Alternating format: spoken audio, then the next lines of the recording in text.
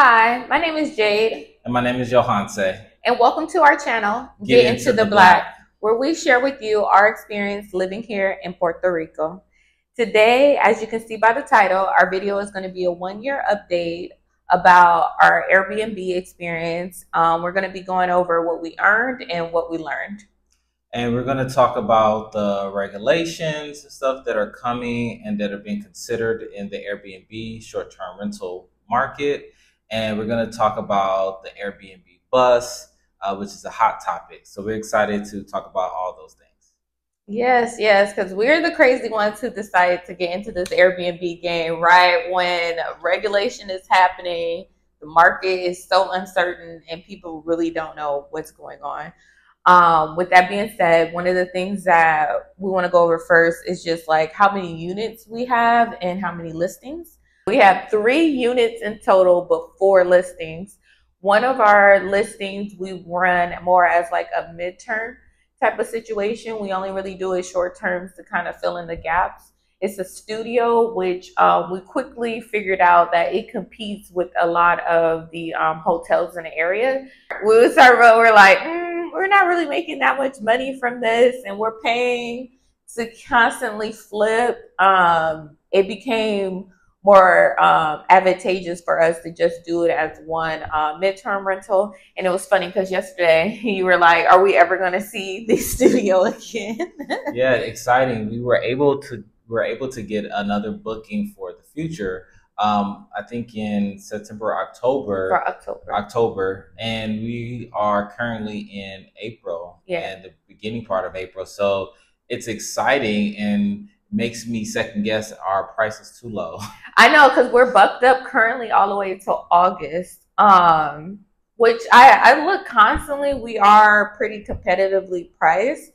I don't know. I'm always one of those people too. I'm like, are we booked too low? Are we booked exactly where we're supposed to be? And the other listing setup. So then there's 3 more listings, which incorporates the other 2 units, which we rent them out separately, but we also rent them out as one package deal. So you can pretty much get the whole house if you have a large group. So I purposely wanted to purchase a home that had multiple units because there's a concept: buy once and create multiple streams of income. And so we could buy a single family home, but we wouldn't be able to create more income without building on it. And we bought this unit because it was a duplex that was an easy convert into a triplex. And we were able to do that, which increases value. When you're investing, there's a difference between an investor and a retail buyer. Retail buyers want things ready to move in, ready to go, so they'll pay the premium for someone else to do the work.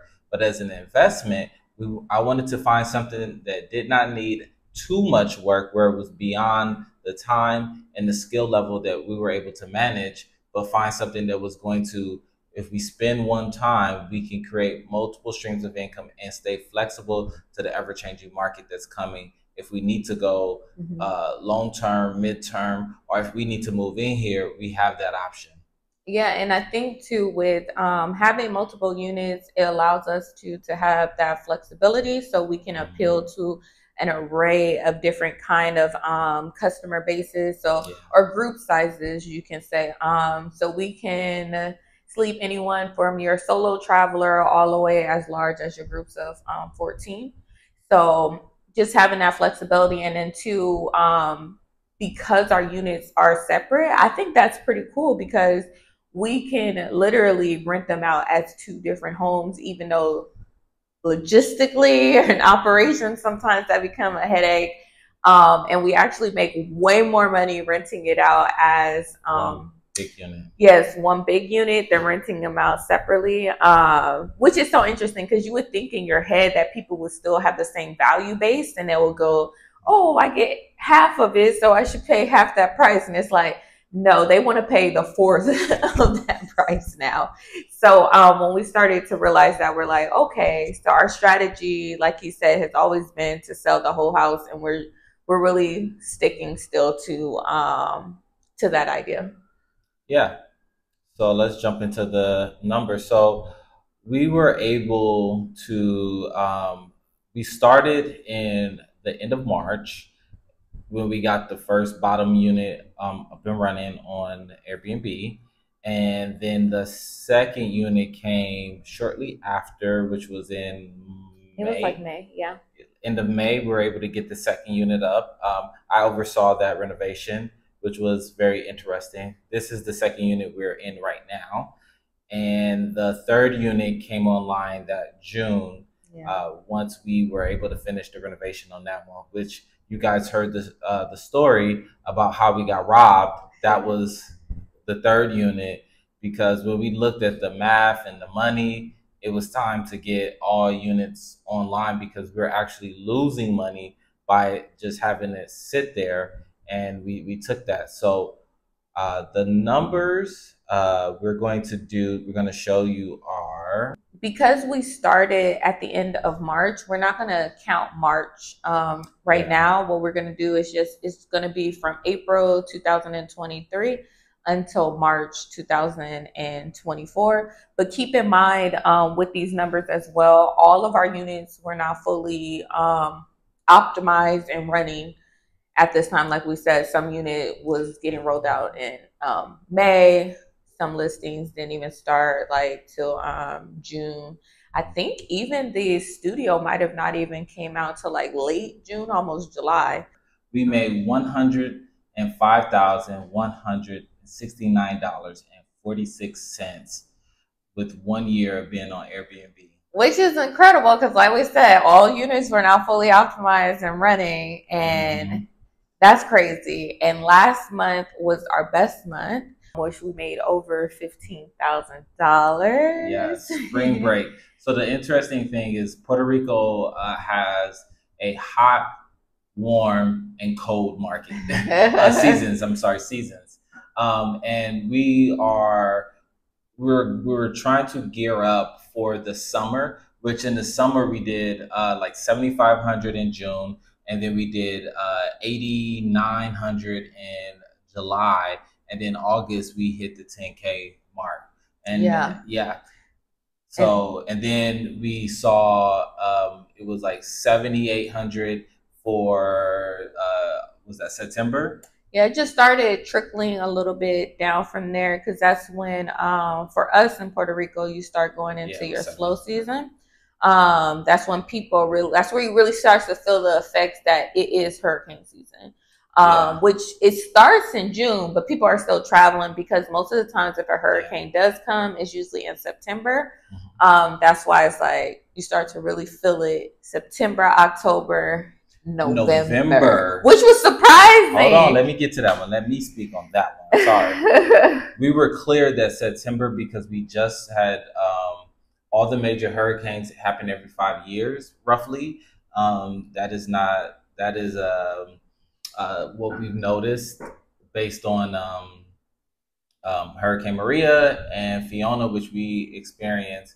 So we were expecting September to be the worst month, and it wasn't. Our worst month, like I said, for September, October, we did about 7,500 each month, and November we did $6,400. Which, as I scratch myself, I will take responsibility for that one because too, I also manage the pricings, and I was not anticipating November being slow until we got to like mid-October, and I was like, wait, we don't have any bookings. So which told me that we were priced way too high. I had priced November closer to December instead of pricing it like September and October. I think if I would have priced it like as September and October, we would have gotten more bookings. And that's it. We also learned that Jade has to be active. The great thing about Price Lab and these pricing tools, they give you some automation, but you have to still be focused on managing it, like your timing, making sure that you know that you are managing your pricing tool. Like AI is great, automations are great, but at the end of the day, you still have to have someone behind that technology managing it. And that's as we also realize that we have to be more active in our business and kind of create the roles. And that's around the time I said Jade is our pretty much our operations and was it sales manager. Like so your operations and sales because you manage also our cleaning staff and everything that's going on with there. And that was a really eye opening. So that was a learning month, which I think is a great time to do it. Yes, yes, yes. It was the whole year was super interesting because we learned a lot in regards to what things are important to running our business. And of course, the revenue, what we earn, that's a major motivator. Yeah. But also making sure that we are keeping into consideration how much we're spending. So our expenses, we're not going to go over completely our expenses because I just personally feel like every business is going to run a little bit different. So I think earnings for me in my brain are more important because your expenses you can kind of you have more control over it. Like you don't have to give out snacks, which we give out snacks, which I want to cut, but learn in regards to like what's really important about managing your business is like claims and documentation. Like I spend a lot of time on Reddit, and it interests me so much how many hosts believe like certain things is it's just the cost of doing business. It's just the cost of doing business. It's like everything's the cost of doing business. And being that I did come from car sales, but also rented cars before, and one thing they preach to you is risk management and making sure that if there's claims that need to be filed, like you need to file them because that is an expense for your business. And if I think everything is a cost of doing business, I'm just never really gonna make any money because the amount of stuff people damage, yeah, is incredible. So speaking of that, with our first unit, we saw how some of the items that we purchased were not really great for Airbnbs, like the type of couch we bought. One of the things I've learned, and I just told a friend of mine last night about this: don't buy things because they're on sale and you think you're going to need it in the future. It's better to pay the little extra then when you're ready to buy it because what tends to happen is time, and in between time, you tend to do something like learn things. So you realize that, oh, maybe I don't need this because of this, right? So as we thought we were saving money on our original couch, which we got it for like less than $200 with like shipping and everything included, um, I couldn't. It was going to cost so much to repair the little repairs we wanted to do, and the color alone was a light cream color that just really doesn't make sense. Like I don't suggest light colors for Airbnbs. I don't because it's hard cleaning and things show up really quick. So we also got um, uh, bed. We didn't get bed frames, proper bed frames. Like I highly suggest only doing solid wood and metal bed frames, for example, and staying away from certain coffee tables. And the more stuff you have in there, the more you're gonna have to clean, the more time it's gonna take. And unique things are not a great idea. We originally went to a antique shop, and it take responsibility. Literally, the first guest broke one of the vases, vase, or however you say that word. Yeah. They broke it, and it was funny because they broke it. They were cleaning up to leave, and they broke it. And what else did they do? They're still not fixed. Side tables, beautiful side tables, antique wooden side tables. Look amazing. Oh, I forgot about those tables. Exactly. Where are they? They're never coming back. Well, because when we bought it, they were slightly broken. It was an antique shop, so it was slightly broken. It was fragile.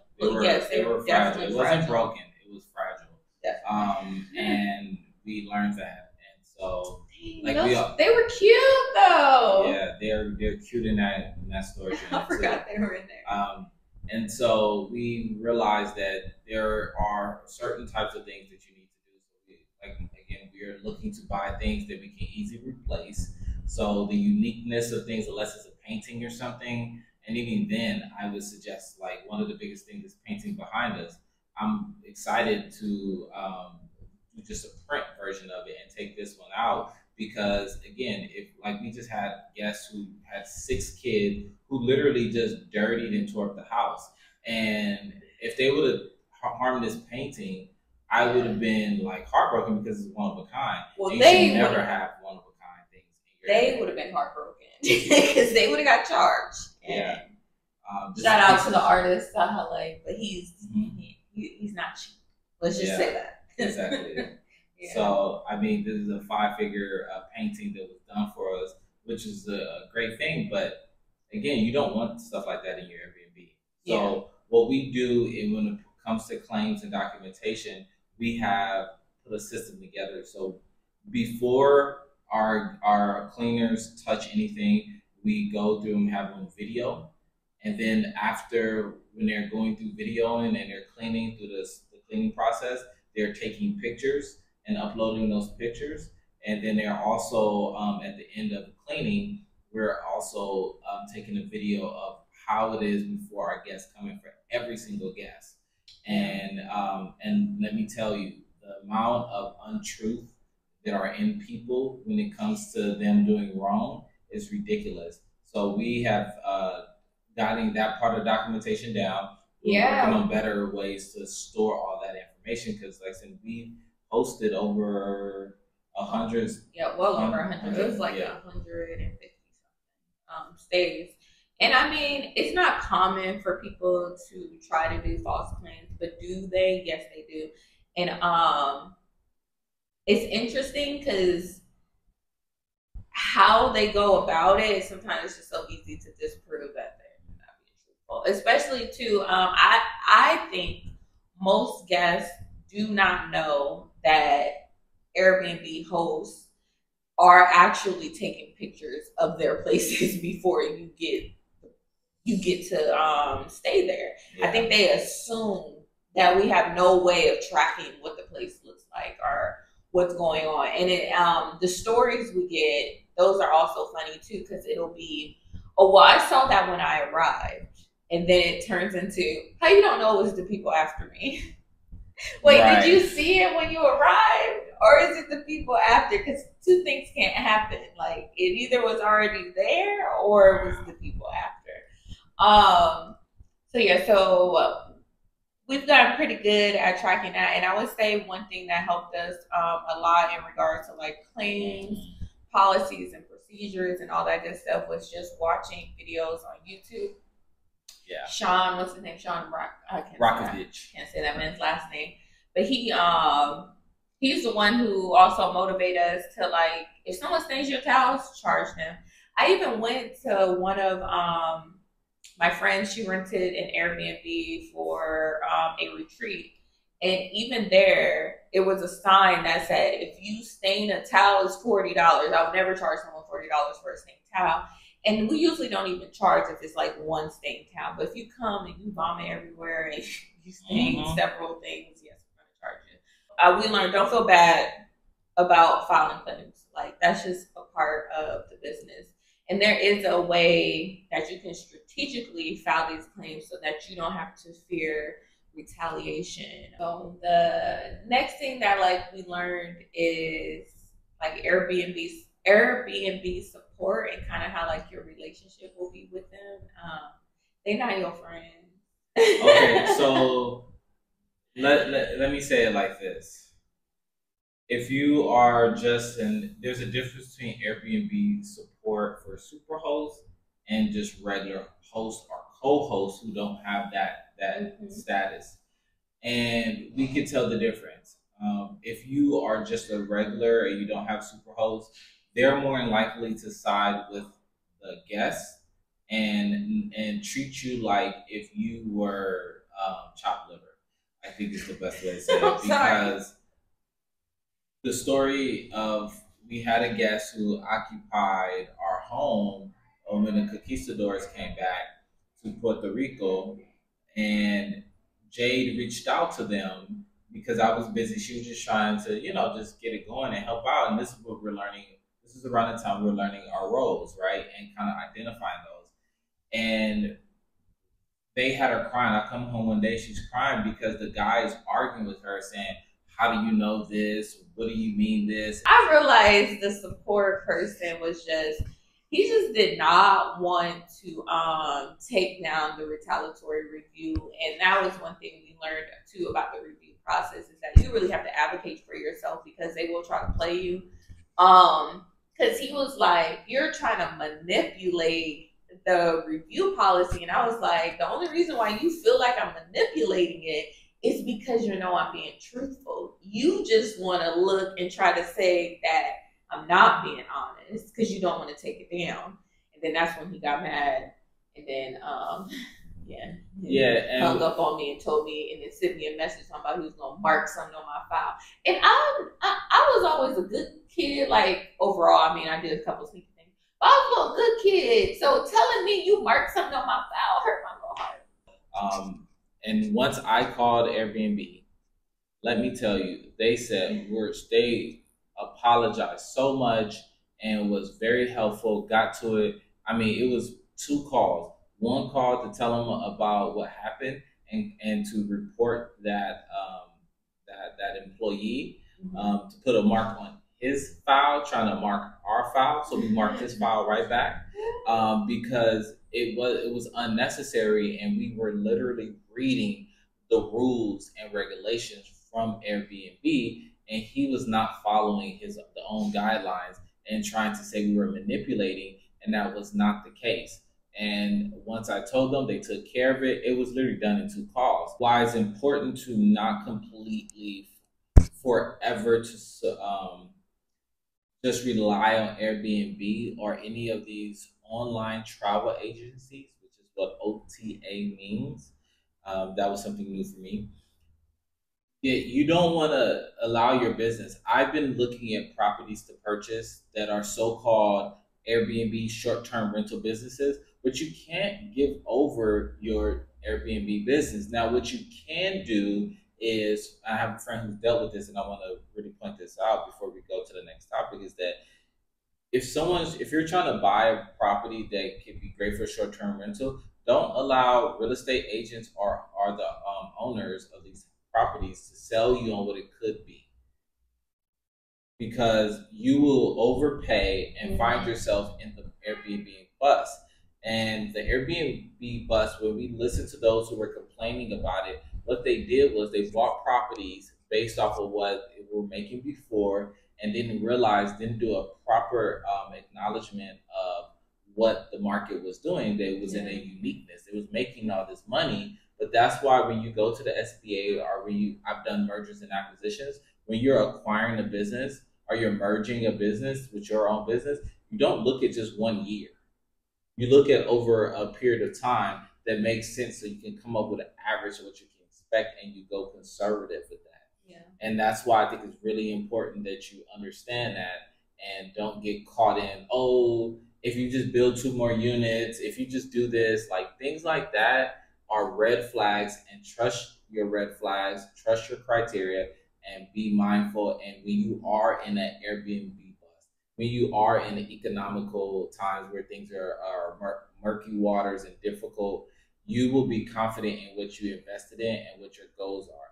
Our main goal for this property, as you can see, is now officially a 6-figure business, that we wanted to make sure we buy an asset and that we were able to provide for ourselves. So that's what I'm saying, like, for when it comes to profit wise, we were able to pay all our personal expenses, and we're able to take care of everything else. Making sure that whatever you're purchasing, it's your criteria and your goals. I'm in a lot of these groups on WhatsApp, and here in Puerto Rico, just talk specifically about our market here. There were a few things that were happening that caused large inflation in prices in regards to it was like people coming down for like electricity at one point, so they seen like a major boom in their rental prices and things like that. And then there was the revenge travel for COVID, which is really high prices now. But a lot of people are still held onto those prices, not acknowledging that those are just special situations in the market. Yeah. So then they started expanding and acquiring more properties. And now you see all of a sudden it was like November was real shaky. And October and November is so many short-term rentals that people started turning into long-term because they just they were like it's just not there, and I might as well. I put way too much effort. I'm paying this property manager, which is a large part too. 20% here. Yes. It's hard to get any lower than 20% because it's a lot of work. Yeah, and your profit margins are already close. You paying somebody 20%. Oh, you're not making any money. Yeah, you're just really based on appreciation in your asset, which is also, I think that's good if you have another source of income. Yeah. So You might just do long term at that point. That's usually what you're gonna get, and that's what they all start like. They're like, I have to switch to long term. And I'm like, yeah, you should. Thank you. Yeah, because too many people. We got this. Yes. So our last topic is maintenance. On average, we're spending about 8% of our revenue on maintenance because our house here is an old house in 1935, and majority of homes in Puerto Rico were made were managed to fix by handymen, and so a lot of the things that have been done here don't make sense at all. It's ridiculous. It's way too many handymen managing everything. So we find ourselves. I find myself constantly having to fix stuff, but that's just in the first part of the year. It's just figuring out. I'm hoping to reduce that percentage to 5% or less. So once we actually get these main things done, like for example, locks are not messing up. We need to do put up water heaters that we brand new spent still not working. Just things is like, whoa, what's going on? But that's part of owning a home. So when our guests tell me this, a home is a living, breathing thing, and you have to treat it that way. Constant maintenance, constant attention. If you want to get the best use out of it. And that's the cool thing about Airbnb or short-term rental when it comes to being someone who rents out your property is that you constantly see it, touch it. I mean, we don't get to see the studio much, but still being able to even have those moments. You don't have to have long term. They're going to be there for a year. You probably not going to see it unless something goes wrong. So and last thing we're going to say about this whole experience is that if you are making 2 times your expenses on an Airbnb, that's a good investment. Rule of thumb, I got a YouTuber. But thank you guys so much for watching us. I want to say make sure you like, comment, and subscribe. And if you want to get any more information about like the details of things, just put it in the comment section. Let us know. Like I want to know those nitty-gritty numbers, and we will look to make a video like that. Bye. Bye, everyone.